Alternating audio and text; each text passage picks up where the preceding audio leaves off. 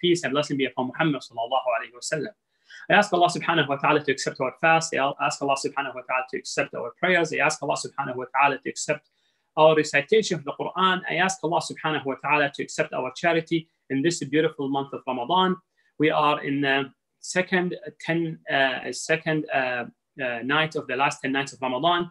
I ask Allah subhanahu wa ta'ala to make us among those people who are forgiven in this month of Ramadan, and not just that, to be those people who are freed from hellfire in this month of Ramadan, and to give us the ability to continue after the month of Ramadan. And subhanAllah, Ramadan is flying fast, running fast, getting out of our hands, subhanAllah. What have we done to take advantage of this beautiful month of Ramadan? Today we have a very beautiful, amazing leader we're going to talk about. Yes, he's a hero, but he is in the capacity and he's in the capability of a leader. To explain to you his time and his situation, you need to know more about his family, more about how did he come to be the person he was. We're talking today about Omar Bin Abdulaziz. Omar Bin Abdulaziz, he is from the Umayyad, and the Umayyad is a clan of Quraysh. After Prophet Muhammad sallallahu alaihi wasallam, Abu Bakr was the Khalifa, and the Khalifa, what means by Khalifa, we mean the Muslim leader of all Muslims. Second, after that, Umar bin Khattab radiallahu anhu, he was the Khalifa. Then after Umar radiallahu anhu was Uthman bin Affan radiallahu anhu. And after Uthman bin Affan radiallahu anhu was Ali bin Abi Talib radiallahu anhu. And after that was Muawiyah, and later on became in the family of Muawiyah and Bani Umayyah, the Khilafah, to be the Muslim leader. So we're talking about Omar bin Abdulaziz. He's from that royal family, or the first ever royal family in the Islamic history to rule. He was born in Medina, and his father, Abdulaziz ibn Marwan, he was the governor of Egypt. So I wanted to explain to you a little bit about the Muslims at that time. There will be one Khalifa and one place, basically the president, and there will be different states. And those states are run by the governors chosen by the Khalifa himself, very similar to the system that we have here right now. Okay? So it will be a president or a Khalifa, and then will be governors who run the places. So Umar was born in a family of royal. His father, Abdulaziz, was the governor of Egypt, but he was born actually in Medina, and he was born specifically in the year 61. That's from his side. He was from Bani Umayyah, from the royal family. How about his mom's side? His mom, let me tell you, if I tell you her name, you will know who is his mom. His mom is Layla, daughter of Asim, son of Umar bin Khattab. So his mother is the granddaughter of Umar bin Khattab radiallahu anhu. Everybody knows who's Umar bin Khattab.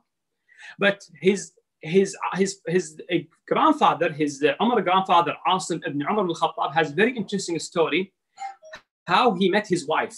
Who is his wife? His wife is the one that he married to give him the daughter Layla later on to marry Abdulaziz to have the son Umar later on.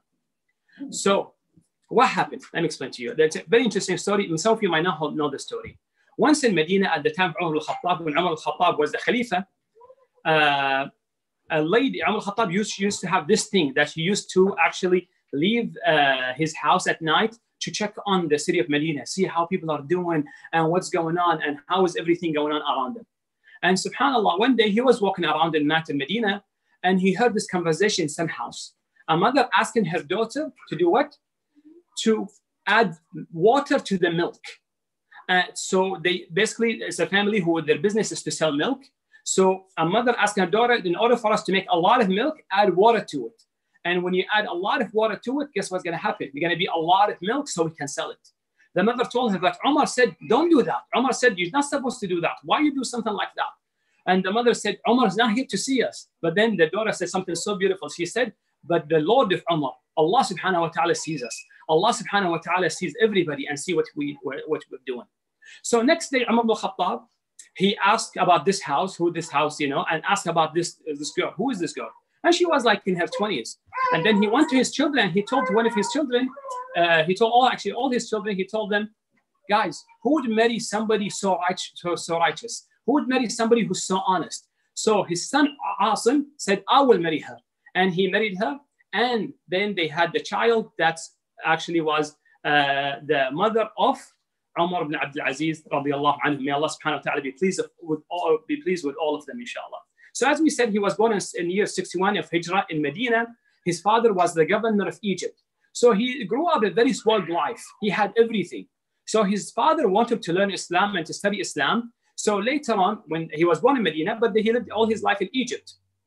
So his father decided to send him to Medina to learn, to be educated there, to learn among the scholars. Actually, he learns among with all the scholars there that 8 of his teachers were Sahaba. Can you imagine? 8 of his teachers were Sahaba, and 25 of his teachers were actually students of Sahaba. So he went to Medina and he learned actually there with his teachers, and he specifically had a teacher, a very rightful teacher. His name was Salih. And he was a mentor and he was a teacher. And Umar at that time in Medina, he was a young man. He was a boy, actually. So one day, his teachers telling him, you have to come to the masjid early. You have to be on time in the masjid. You cannot be late.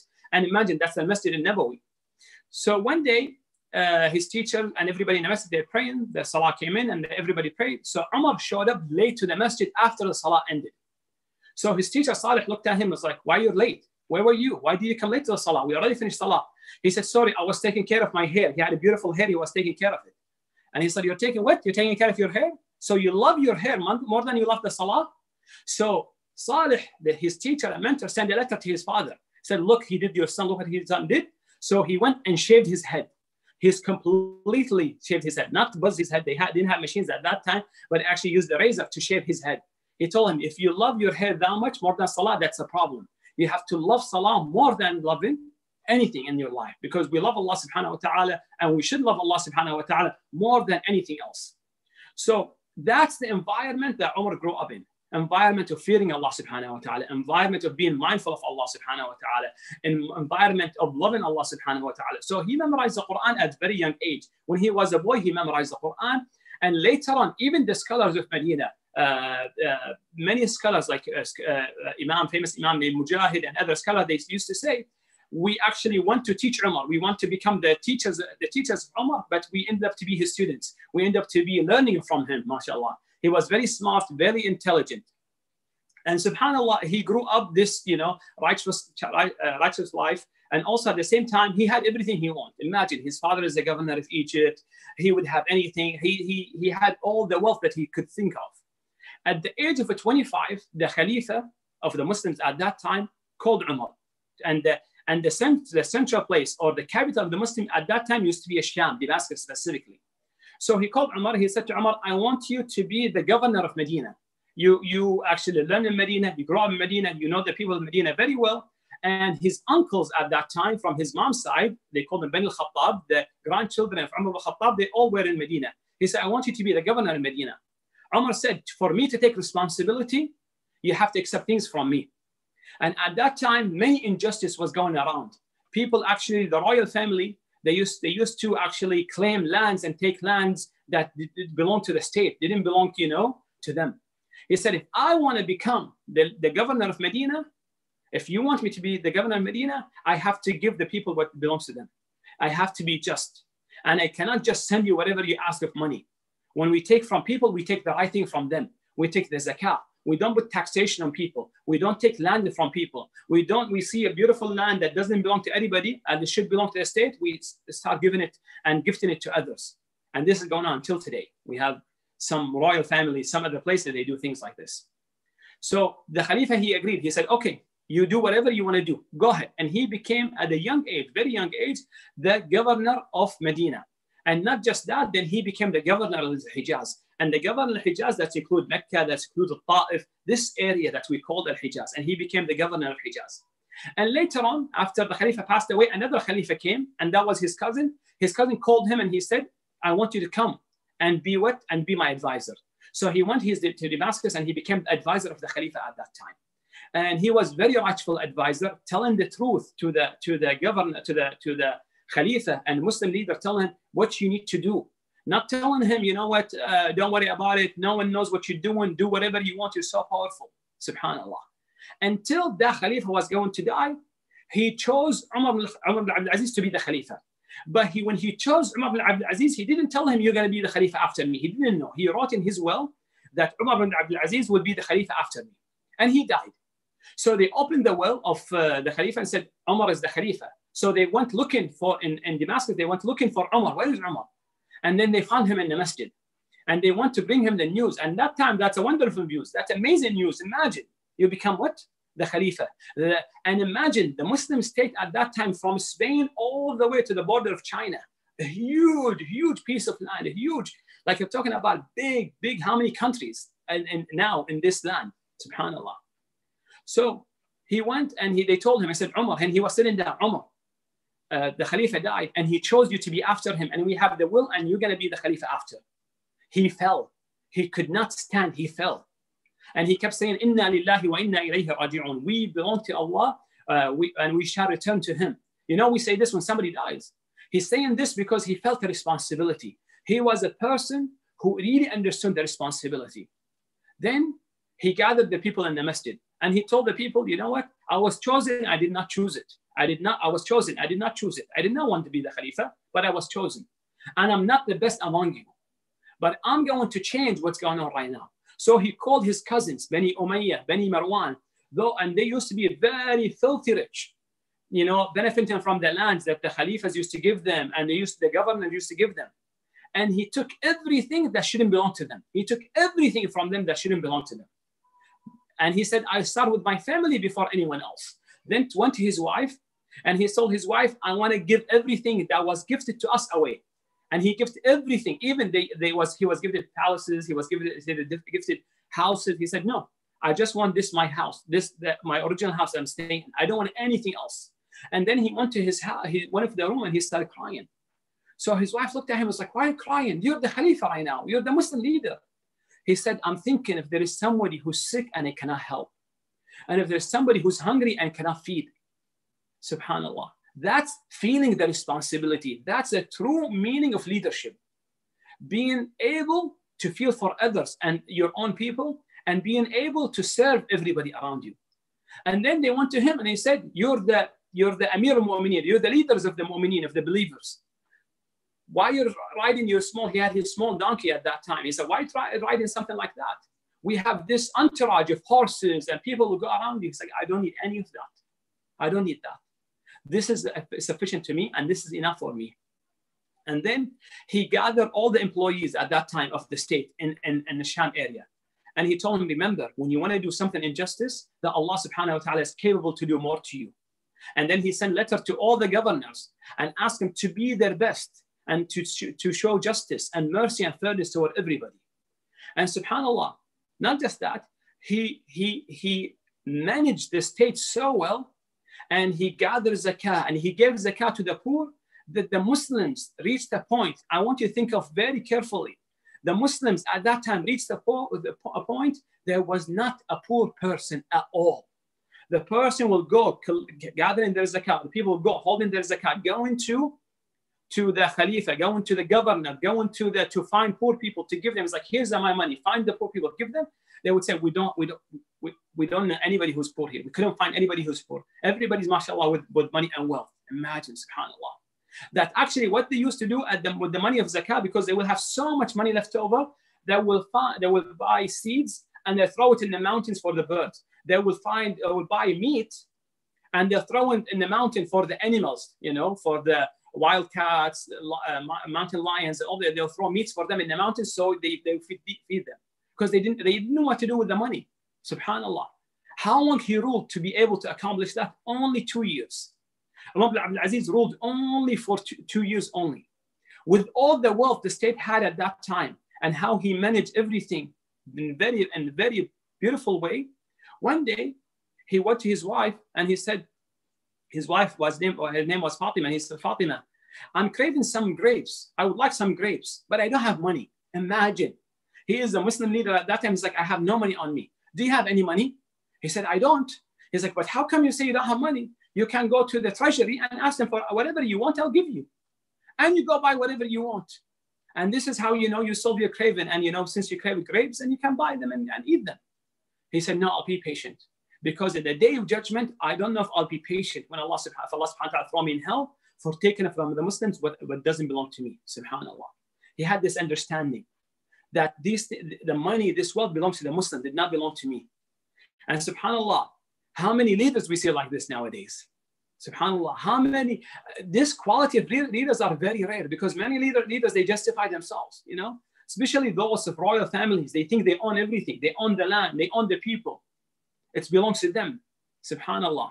He changed the way people think of leadership. He changed the people thought of a Khalifa himself. Subhanallah. Very beautiful. The way he acted and the way how he was very mindful of Allah subhanahu wa ta'ala. It used to be said about him that whenever he read the Quran, he used to cry. And he was very attached to the Quran, and he was very sensitive when he read the ayat of the punishment in the Quran, and he used to cry. So when he was close to die, and actually he ruled only 2 years, and then he gets sick. And some of the historians, they told us that he was actually poisoned. And some of the historians, actually, they show the proof that later on, people find the person who poisoned him. Actually, one of the cooks in his palace, or his house at that time, poisoned him because he was paid of those people who were hurt by his justice and fairness, subhanallah. And he gets sick. He gets so sick. So he gathered his children, and he had 11 children. And he told them, listen, I don't have much. Whatever he left for them is 18 dinar. 18 dinar is like equivalent maybe to $18 or a little bit more. He said, that's what I have. I have nothing much. I'm not leaving you wealth to take care of you, he said, but I'm leaving you Allah subhanahu wa ta'ala. He said, I'm leaving you Allah subhanahu wa ta'ala to take care of you. And subhanAllah, he died with this $18 he had only. They spent 5 to buy his grave and 3 or 2 to buy his coffin, the coffin to cover him in, to bury him. SubhanAllah, that's what you think about the Muslim leaders. And the Muslim state from Spain all the way to the border of China, SubhanAllah. He decided to let go all this belongings of this dunya.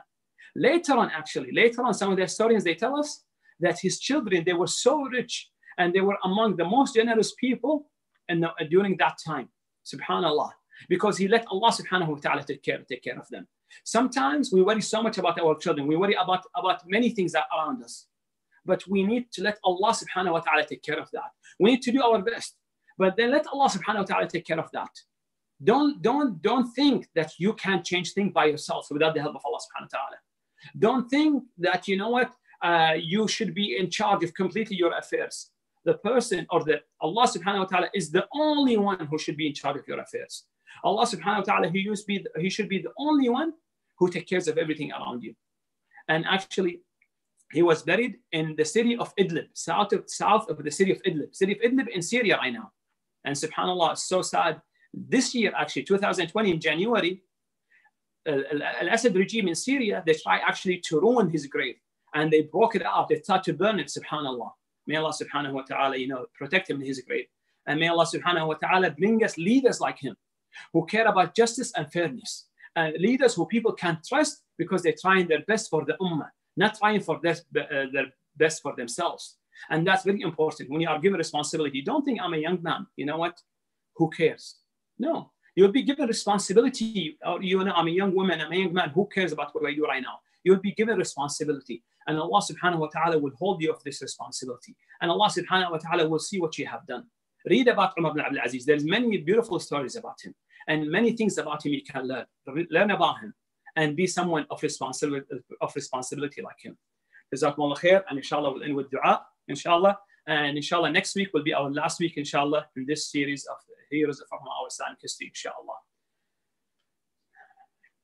اللهم اغفر لنا ذنوبنا وإسرافنا في أمرنا وكفر عنا سيئاتنا وتوفنا مع الأبرار. اللهم تقبل منا صيامنا وقيامنا وركوعنا وسجودنا وصالح أعمالنا يا رب العالمين. اللهم يا حي يا قيوم برحمتك نستغيث. اصلح لنا شأننا كله ولا تكلنا إلى أنفسنا طرفة عين.